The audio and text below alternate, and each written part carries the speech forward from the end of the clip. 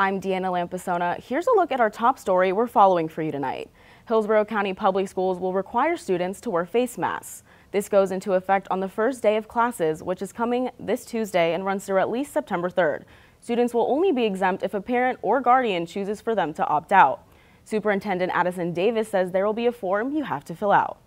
The forms are going to be electronic, so we'll send that out on our website. All they got to do is put their student's information in, student number, school, and be able to acknowledge that their child wants to be able to opt out of the mask. So far, Hillsborough County is the only Bay Area school to require masks. All other districts are keeping masks optional. We have more back-to-school information available on our website and on our Spectrum News app. New details tonight as we approach 20 years since the deadly attacks on September 11th.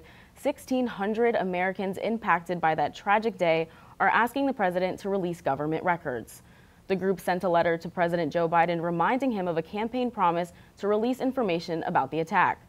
Some have accused the government of keeping people in the dark about Saudi Arabia's role in supporting Osama bin Laden. If the president doesn't release the information, the group is asking him not to attend the memorial events on September 11th.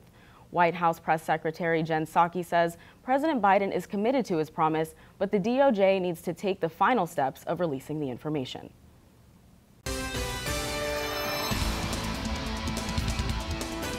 In your destination space news tonight, NASA and Boeing are still working out a new launch date for the Starliner spacecraft.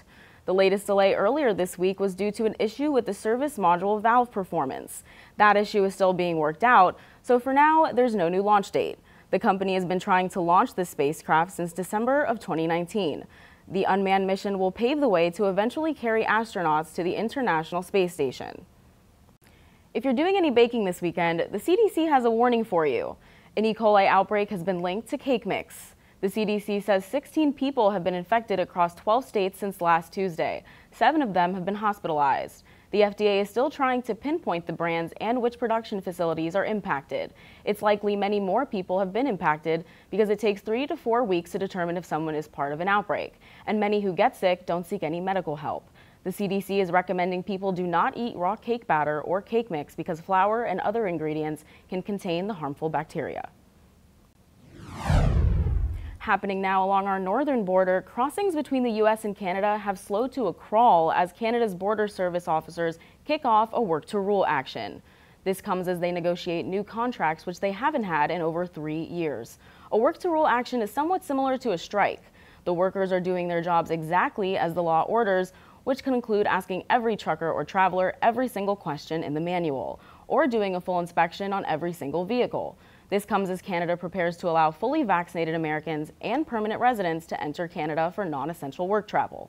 It will be the first time they've been allowed in since the start of the pandemic.